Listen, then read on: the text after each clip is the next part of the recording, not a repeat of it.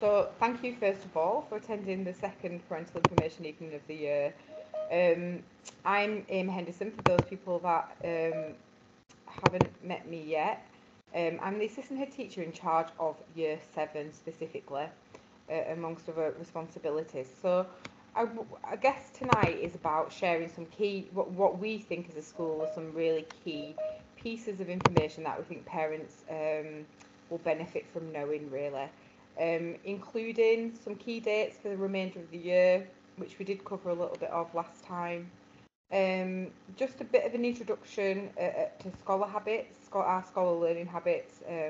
Hopefully the students, your children have been talking about that. But if not, we can hopefully fill you in on what that is and what that means at Chorlton High School. Some key code of conduct stuff that we talk to students about all the time, just so parents are, in the know, I guess, when it comes to kind of the key school drives when it comes to the code of conduct.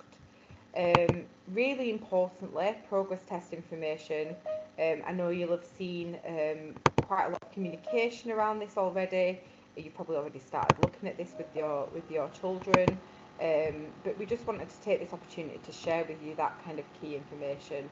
And that will include looking at the effort criteria we use in school, which I know in the autumn term I talked about being a really kind of important part of your child's journey. Effort is a really key indicator of future success.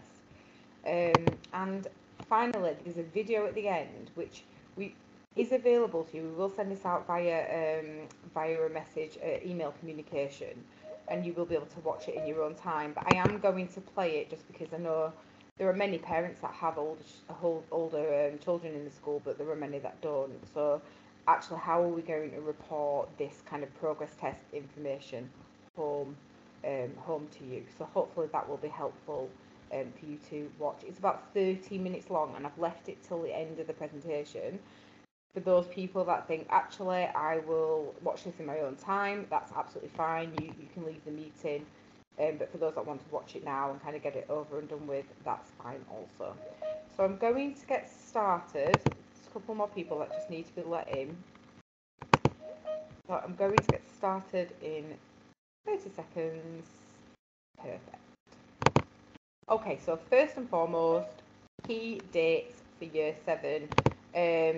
So progress test fortnight will start on Monday, so Monday the 15th of January, and it'll run until Friday the 26th of January.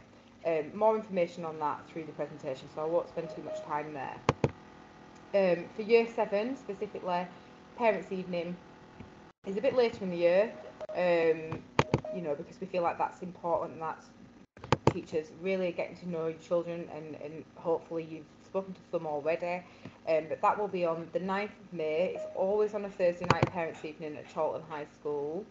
And it will start at 4 p.m. and finish at 6:30 p.m. and it will be in person, so it will not be a virtual meeting, it will be an in-person meeting.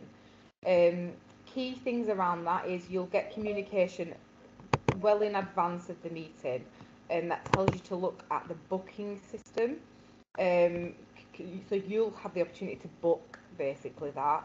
And it's really important that you log on that first, because what tends to happen is people log on quickly and they get the first choices when it comes to timing. So just making sure that you're able to access that initially is going to be really important. So when you do get that initial communication, it's well in advance of it opening, so don't worry about that. That's the time to do it. It's just a little bit of a nudge to say that's a really good time for you to check you can get onto that booking system to book your in-person appointment.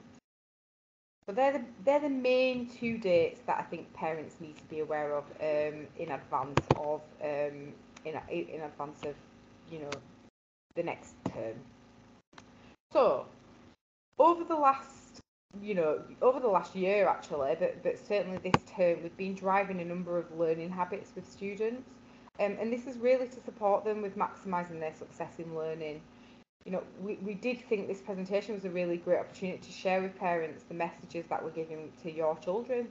So far, we've focused on, I think, with year 7, 5 scholar habits. Um, Soon we'll be introducing the other two in a bit more depth, but we've been really focused on 5 so far. Apologies, something's just happened to my screen, which is making it very difficult to see. 1 second. I want to say that. Apologies.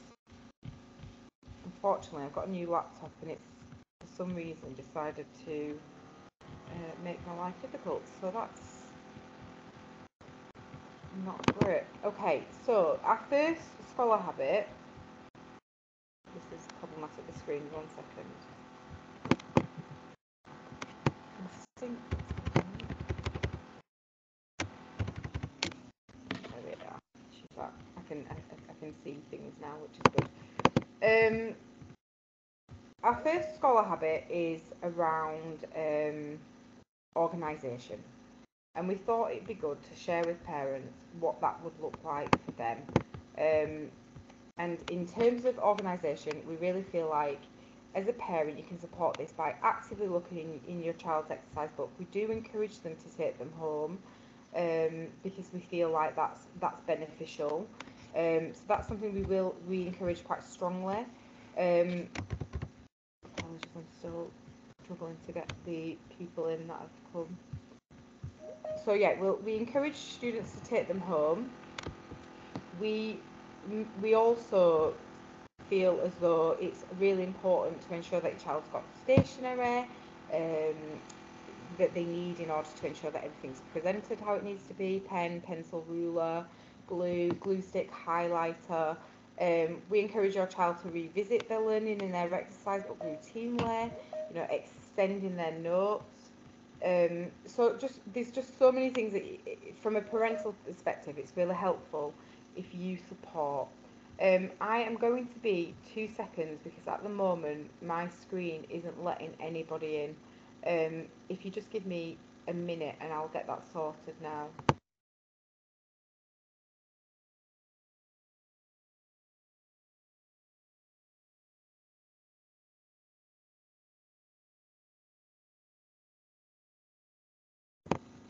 Okay, I'm back. Sorry about that. That was getting problematic. Sorry for the people that took me ages to let in. Something went wrong with my laptop, so I couldn't actually see who was coming in. So just making sure they've got all their resources, making sure that you're encouraging them to revisit their learning. One of the big things, we say for home study is going over either the day's lessons you've just had, going through your books. They've got some boxes at the bottom that says key information and next steps. Summarising some of that learning, it's really powerful. Or alternatively, I know I prefer it this way as a teacher. Before your next lesson, so the night before your next lesson, going through those subjects that you've got the next day, just reminding yourself really what it is that you've covered in the previous lesson, because we always review learning. So that's part of our learning model, is reviewing learning before we move on to kind of further learning. So it's just a really powerful way to ensure that your child's prepared for that lesson and feels really confident with what they're about to go study. The next learning habit is attention.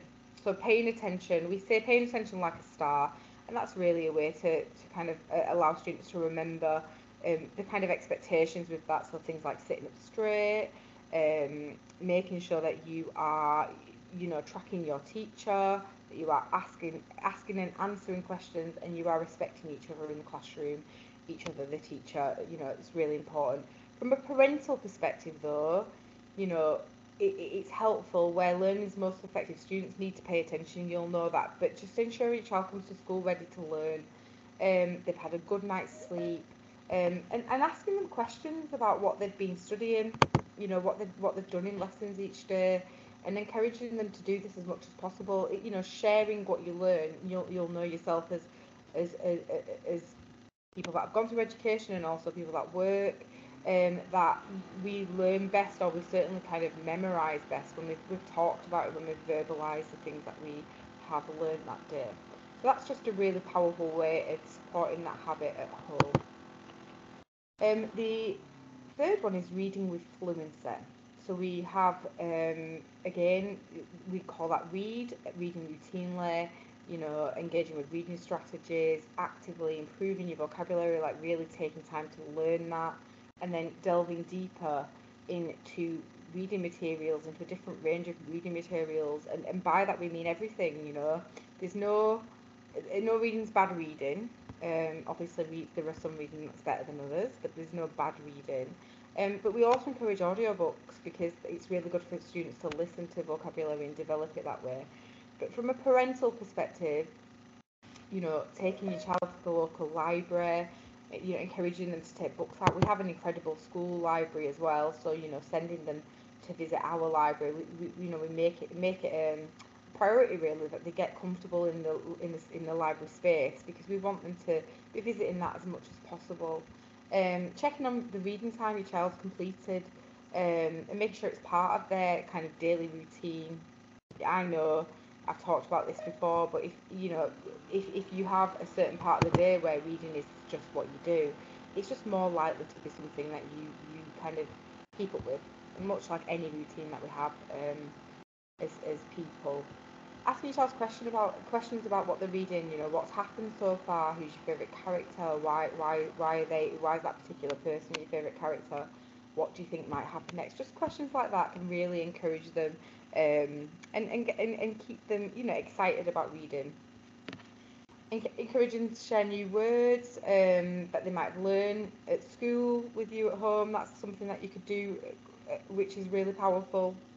We know from research that a new word that we learn, unless we've used it in everyday vocabulary 3 times, it's not something that we will call upon moving forward. So actually using those words is the most important thing, not just learning them.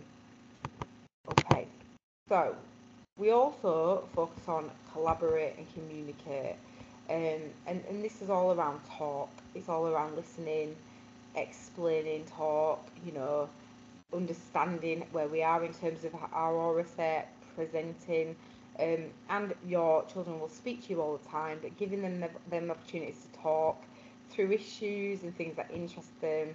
And again, reading just is a really good part of creating empathy also. And the final one I'm going to go through this evening is the home study habits. Now, we have worked really, really closely with this one, especially over the last kind of, just before Christmas and just and this week so far, and last week. But making sure that when your child's got somewhere to sit down and discuss their homework, plan it with them.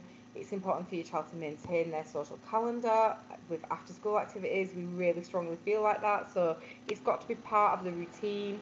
It can't be something that takes over their life. It's got to be part of their life, not their whole after school life shouldn't be taken doing home study. And that's something that we're really kind of we really drive in school. We do want students to revise. We do want students to complete all their homework, but the kind of we come from it from a side of making sure that they've got time to do other things as well. Um, making sure that homework is being completed and they're revisiting learning as I discussed earlier, where they've got somewhere to do it. We've already talked a little bit about that, and encouraging them to just go over those lessons for the next day or the day that they've just had. Literacy legend is another scholar habit. It seems like this is overwhelming information as I'm saying it out loud now, and I want to reassure you that this is all kind of part and parcel of every day. It's not something that that they have to be able to tell us off cuff. We introduce this slowly. It's part of how we plan. It's part of how we teach. So I don't want you to think, oh gosh, this is a lot for my child to even get the head around just the kind of scholar habits. But what we know about these habits that we work with is these are the most powerful habits our students can have for future success. And so we do focus on it, but it's focused on in a really measured way where students have time to really kind of digest this information. So I apologise in advance that I'm giving all this information to you all at once. But literacy legend, how to plan your writing. Planning is a really, really important stage of writing. and it's the stage of writing students are really reluctant to do. Um, and for whatever reason that might be, a lot of students just want to get started. They want to just, it's just, they don't want to kind of think about the bigger picture. But as you'll be aware, when we're doing things, if we're not kind of really considering the bigger picture, what we do isn't as of great quality. It's not the best quality it could be. So we do actively promote the planning process of writing. And again, as from a parental perspective, active promoting reading. I've mentioned reading loads of times, but reading is really really crucial to your child's access to education. Um, Ask to read through their exercise books and ask them to talk you through the process of a piece of writing that they've done. And that might be that, well, actually, we think we could do that a bit better, and that's fine. It's about that journey. It's about making sure that we can apologies, I'm just letting someone in. We can really think about what it is we've done and what we can do better. Talking to them about the new words that they're learning, I've already mentioned that. So a lot of these, as you'll have noticed as I'm going through them, overlap. They really do, and that's because our habits and the way we become the best scholars also overlaps. Okay, so that's the scholar habits. I've not gone through it. There's one missing there that I've not gone through with you, but in general, they're the things that we've been driving with students over the last term, and we will continue to drive. Home studies being the main one we've looked at in the last kind of couple of weeks, and a couple of weeks before Christmas as well. Our code of conduct is a really simple and easy thing to remember, and it's based on mutual respect and kindness. With such a large community in school, it's really, really important that parents and carers mirror our messages at home and expect the highest standards of organisation, being prepared, safety, and respect. So our code of conduct really is, we only have 3 rules in school, and they are: be ready, be respectful, and be safe. Now, obviously, within that, there's a lot of things to think about, but we always use that language about, is this, are we ready for this? Is that respectful? Would that be considered safe? Because actually, they encompass everything you could possibly want our children to kind of really get on board with. But we do have like a main focus for each of these different areas. So being ready, that's about uniform. It's about making sure that they're presented in a way that that shows they're ready to learn, but also they're part of our community. Being respectful is making sure that you are keeping your hands to yourself. You know, as you will know, the children like to what's play in a way sometimes where we discourage it, because actually keeping your hands still, some people don't like that, and sometimes students can't kind of measure where other people or other children feel in that scale. So we just take the approach that we keep our hands to ourselves. We don't rough play with people, because that can ultimately cause problems. And being safe, making sure you keep to the left. We've got very, very narrow corridors at Chorlton High School, and it's just the way it was built. So in terms of walking around, we have a number of students in the school. We do ask them to walk to the left, to make sure they've got their space, and that they're keeping space for other people that might be coming onto the corridor that they're leaving to go to their next lesson. So they're kind of the big 3 things that we ask our students to do. In terms of the uniform and equipment, we do ask for perfect uniform. We ask them not to have outdoor clothing inside, that they've got a school bag and the pencil case with all of the great stuff that you can have in that pencil case too. In terms of parental support, making sure that you're helping your child prepare that uniform the night before, ensuring that they look smart before they leave the house, make sure that they've got a bag with all the necessary equipment in, and if they haven't got one and you need any assistance with that at all, just contact the head of year, contact Miss Osborne. She's wonderful and she will definitely be able to help. Students who wear their uniform with pride feel like part of the school community, and they're in, the uniform really does enable them to get into that character that they need in order to flourish, both emotionally and obviously academically. Personal space, I've talked about this a little bit, hands to yourself. It's the mature way to conduct yourself in all walks of life, and I think having that conversation with your children is really powerful. If we don't bump and barge into each other, there can be no kind of misunderstandings of trouble. Misunderstanding and trouble just doesn't escalate from silliness, and it genuinely, as someone that's worked at the school now for I think about 14 years, a very long time, any silliness that does start, it's always escalated from something very, very minor, a misunderstanding of kind. So it's really important that we do continue to have those conversations with students. If all our students walk on the left, I've talked a little bit about that, so I don't really need to go on about that, but it makes it safer for them as they're walking around school. I'm not going to go through this one just because I think I've kind of covered it, but that's kind of the code of conduct message about being ready, being respectful, and being safe. Set up the day is similar to the organisation one, just make sure they've got an evening routine where everything's prepared. Obviously, being on time, it's attendance and punctuality are really, really crucial. We know, looking at all the results for all the many years we've been doing this, that the more students at school, the more successful that they are. Now, obviously, there are some things that kind of get in the way of that, and we are understanding of those things. So, if you've got any concerns, again, please contact Miss Osborne. She's brilliant, and she'll definitely be able to support in some way. We have a really, I didn't mention this at the start, but I just wanted to share it with parents because I think just knowing kind of what's being covered is a good conversation start with your children. But there are really strong careers offer at Chalton High, and I thought it'd just be nice to share with you,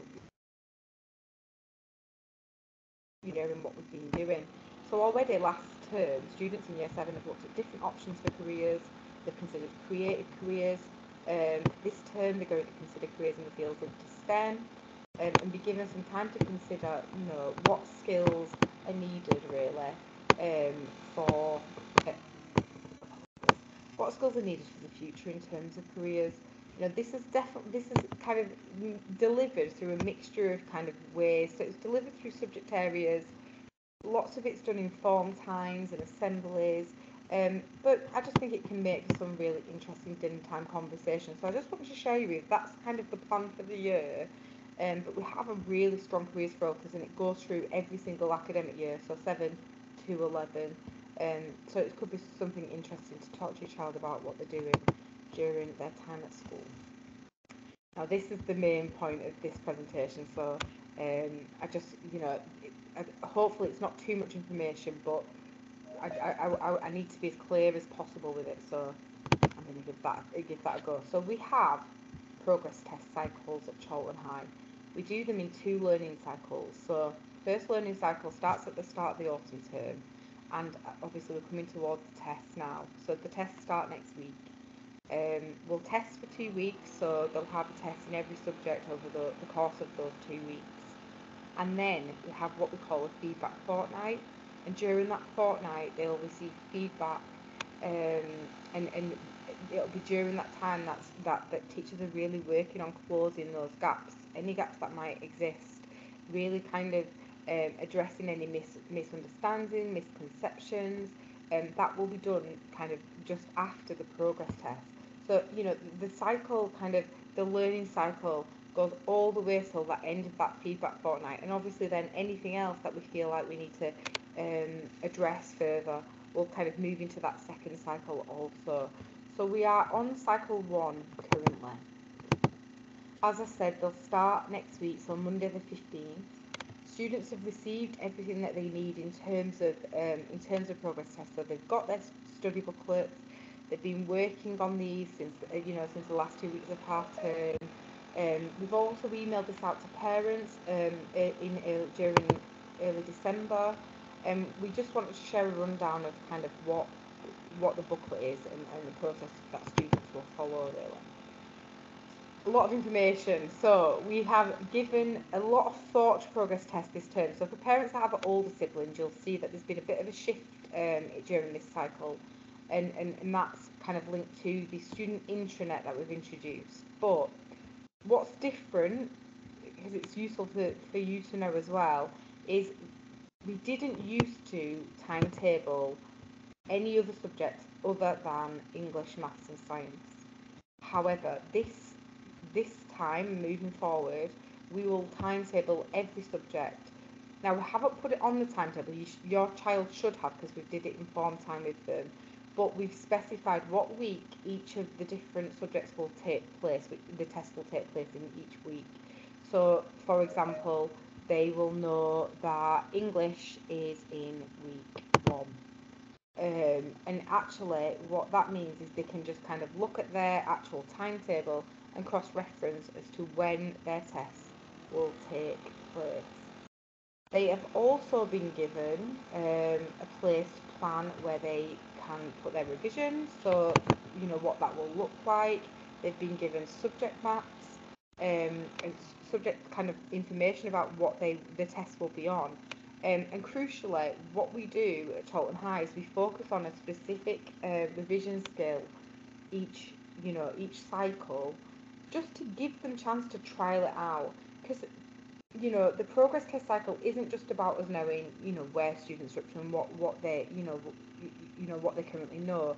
It's also about them getting that opportunity to use these really valuable skills and find what works for them, because some things, you'll know yourself, some types of revision don't work for all of us. So year 7 has started off with mind maps, and we spent some time on that and how they do a mind map, what a mind map looks like, how you can kind of take that further. But in the progress test booklet, we've also put other revision techniques in there for those students that kind of want to stretch themselves and think, well, actually, I feel like I've got a good grasp of mind map. I want to try another strategy as well. That is at the back of the booklet, so you're welcome to kind of check that out with them as well. Like I said, we also give them like subject information, what's going to be on the test, keywords, etc. And we will talk to students. I'm going to put this slide up just because this is a slide we'd share with students. We'll talk to students about having a plan and how they can use this information to guide that plan for revision, really. And one of the things I talk about with them is about going through the kind of listed information, the bullet points, and ragging, for each one, how confident they feel with that information. So, red being not confident, amber being feeling okay about it, and obviously green being confident. And using the rag, obviously starting with the things you really don't feel confident with, to place your revision in your timetable. Students can't do everything, we're really aware of that.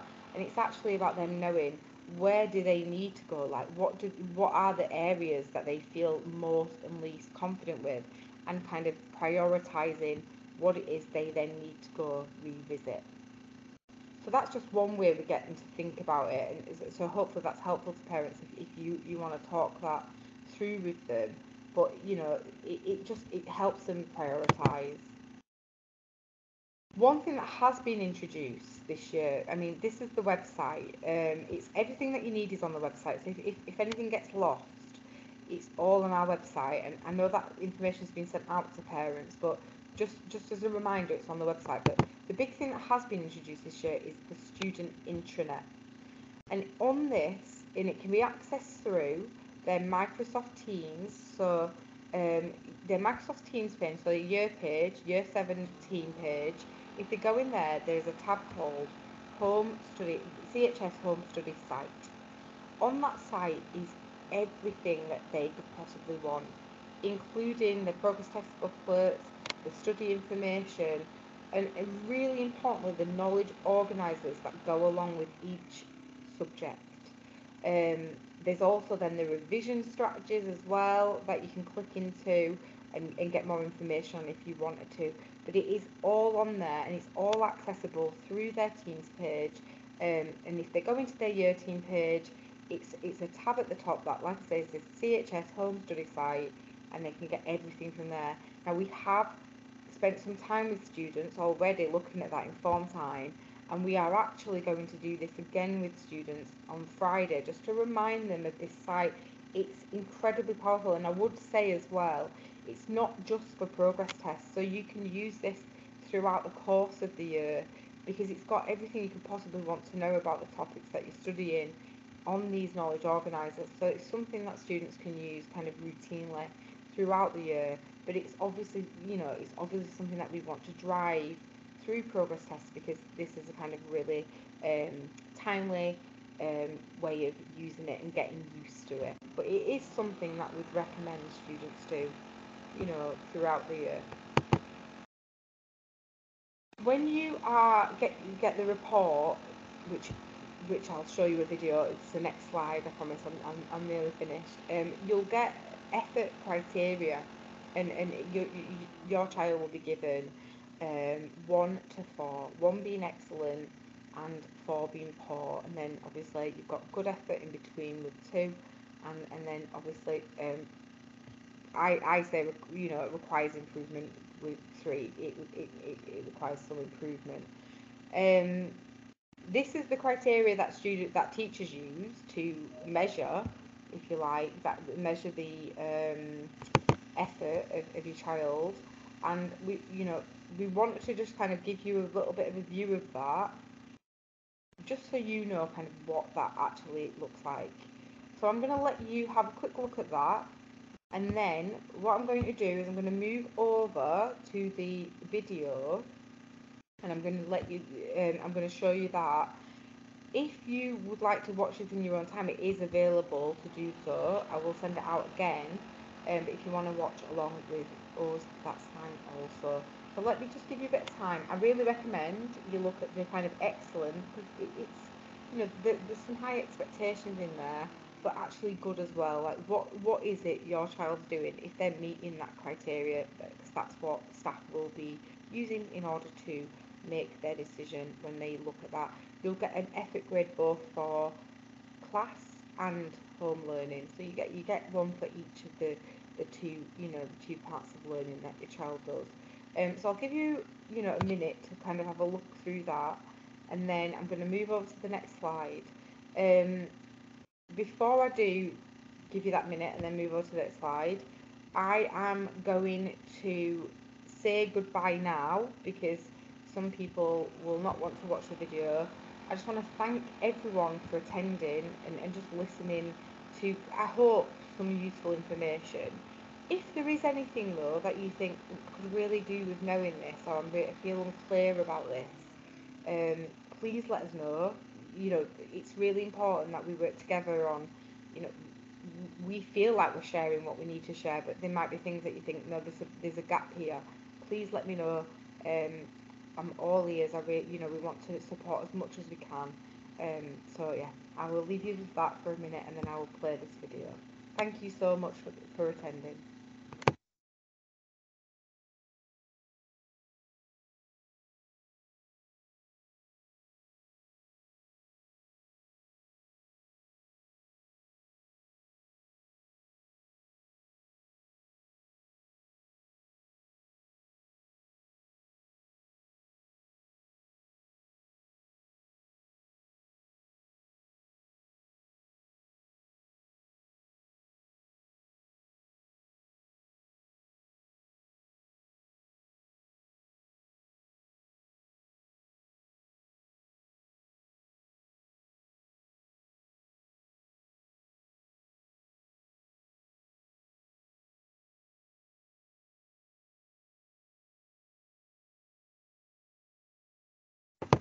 So I'm just going to share my screen just so you can see the video.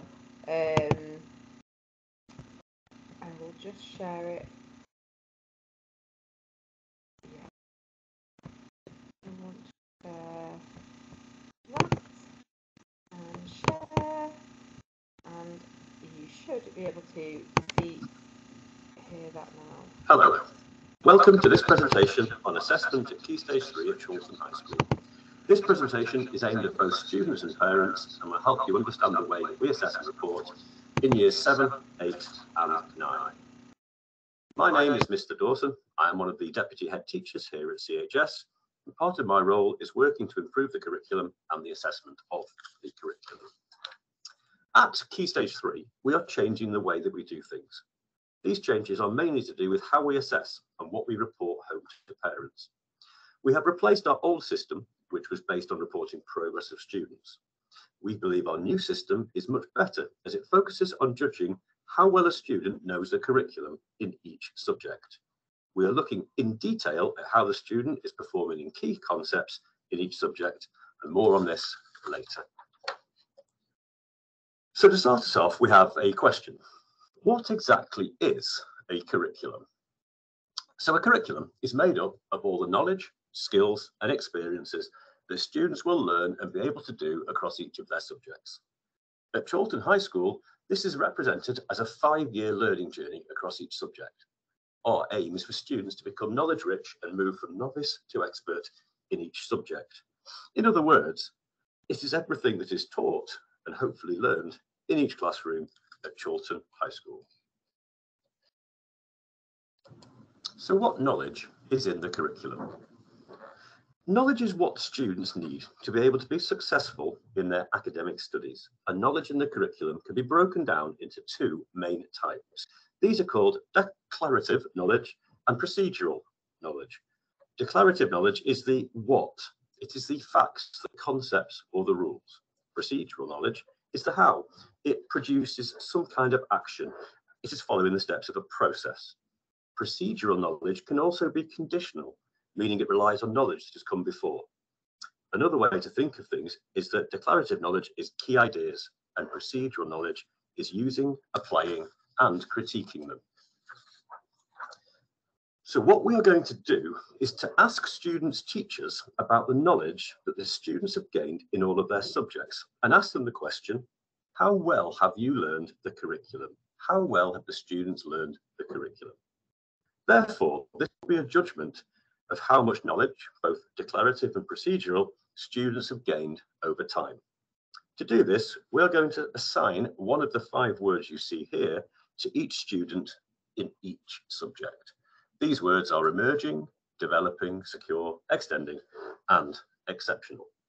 The words and what they mean will be slightly different in each subject as the knowledge and skills needed for each subject differ. I'll now go into more detail on what each of the words mean in general terms. The first word to look at is emerging. A student working at this level has some knowledge and an emerging understanding of key concepts in the curriculum. An emerging student will find that learning is a challenge and that the subject content is difficult most of the time. They need to focus on practicing and learning key concepts so they can move to the next stage, which is developing. A student working at this level is developing their knowledge as outlined in the curriculum. They are developing the understanding of the key concepts, however, they're not yet secure in these. A student here will find lessons hard sometimes, but will be able to grasp many, but probably not all of the key concepts. They will make mistakes, but this is all part of the learning journey as they try to get their knowledge to be secure. And a student working at this level is secure in their knowledge. They have mastered key concepts and will get things right the majority of the time. All students should be aiming for their knowledge to be at least secure, as this will mean they are on target in their Key Stage 3 studies to have a solid foundation of knowledge at the start of their GCSE studies in Year 10. If their knowledge remains secure in Years 10 and Year 11, they will be looking at gaining Grade 5s and access to many of the courses that they want to study at college. A student who would like to specialise in a certain area should be aiming for their knowledge to be more than secure and extending. So a student working at this level is very secure in their knowledge. They are demonstrating that they have a greater depth of understanding and can apply and manipulate knowledge in key concepts. Students at this level often find that they are easily able to recall their knowledge and they learn things relatively easily, especially new things. They are accurate almost all of the time and are often reaching the extension activities in class. If a student maintains their knowledge at this level, they should be looking at studying the subject perhaps beyond year 11, as they are capable of very high grades indeed. If a student's level is even beyond this level, the student's knowledge will be deemed as exceptional. And a student working at this level is excelling in a level that is exceptional. They display excellent knowledge, application, and the interplay of the key concepts that together demonstrate an academic flair for the subject. Students at this level are incredibly able in a certain discipline and are always quick and always accurate. This is a level that will only be reached by 1 to 2% of our student population, and students at this level should be looking at targeting grade 9s, which is the highest grade in their year 11 studies. So what happens over time? As students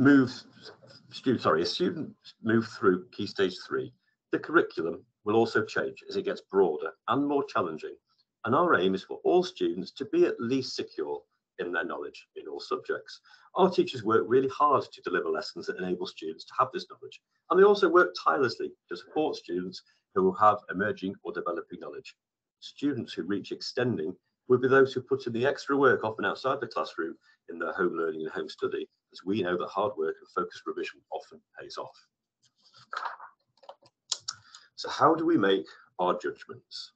Each subject area in every year group will have their own criteria for the 5 words that we are using to assess the student's knowledge. These will be sent home with any reports to parents, and I'll give you an example in a moment. Teachers will use a variety of evidence to judge where a student's knowledge is up to. They will use a number of factors that are listed here, and one of our large pieces of evidence of a student's performance are our progress tests that take place in the spring 1 half term and the summer 2 half terms. However, we understand that there's more to a student's knowledge than just replicating it on the test, and we take a balanced view of test performance together with the student's ability to communicate their ideas and thoughts through work produced in class and at home, or question answers and conversations had with students in class.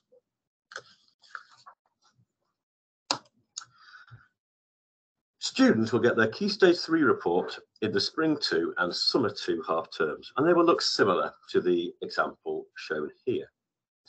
We have a new system for reporting, and this is not yet set up, so we are aiming to send something that looks roughly like what you can see here. There are 3 main parts to reading the table.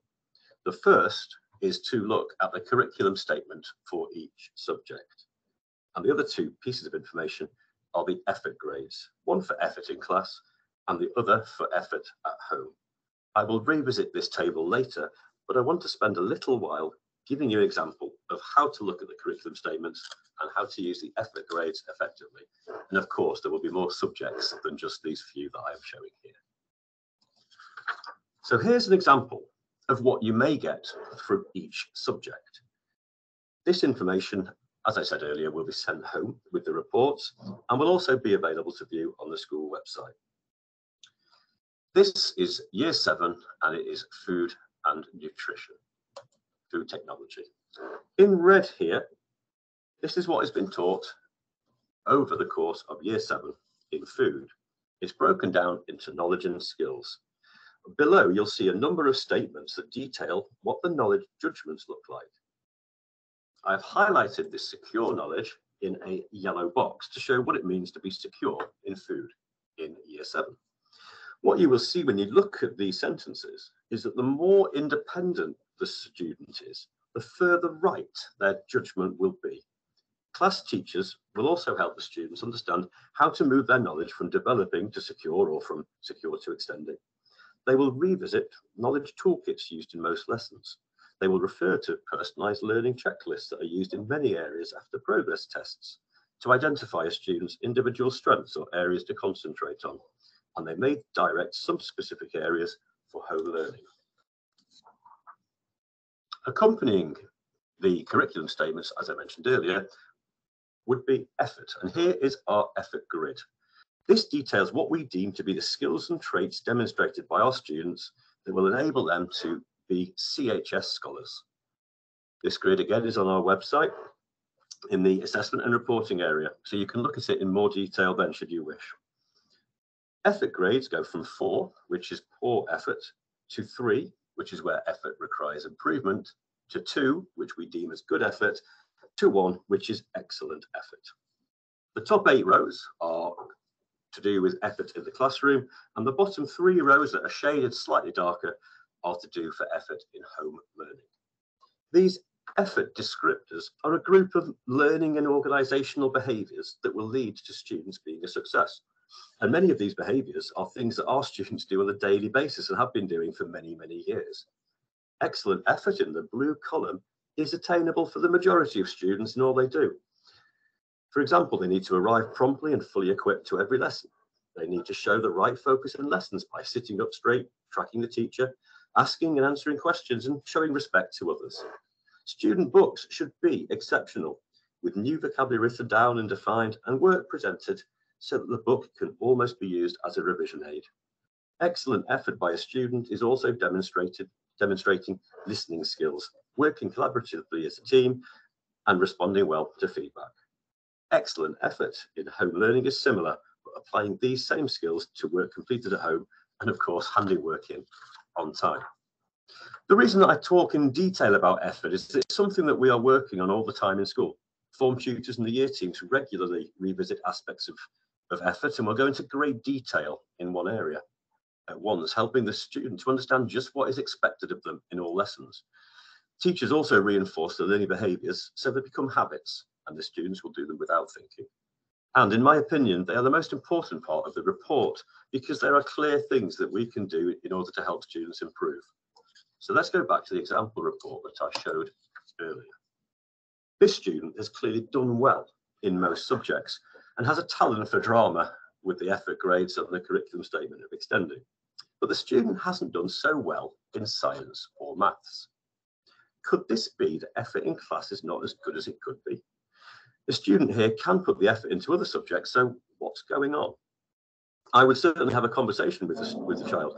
Firstly, I would talk about the effort and get the students to think about what they are trying in their subjects that they're doing well in, and are they applying the same effort, the same behaviours, the same habits to their maths and science? Or perhaps maybe the student hasn't grasped some of the concepts in maths and science. So it would be worth to look back at the curricula in these subjects and look at the breakdown of what's been taught and whether the student has grasped it. This will also be supported by the class teacher. So the reports here help guide the support for the student learning. Some students may see these curriculum statements in their effort and be able to work independently on improvement in a few of their areas. Some students may require some support from parents, from teachers, or form tutors. All of this is absolutely okay. It's part of the learning process to get the students at Key Stage 3 ready for further subject studies at Key Stage 4. If you would like to know more, please visit the assessment and reporting section of the school website, where all this information will eventually be stored. At the moment, it's under construction, but there'll be much more information on there early to mid-January. That's all from me for the time being. Can I thank you for your time listening to this presentation, and of course for your continuing support of all of our students. All of those things are now in place. That's a video we actually made last year when this was all quite new, but we still thought it was quite beneficial to show it to you. So hopefully that was helpful. Again, thank you so much for your time, and if you've got any questions, I'll be sending out a survey in the next couple of days, so please just let us know, and we'll get back to parents kind of collectively. Thank you again. Have a lovely evening. Take care. Thank you.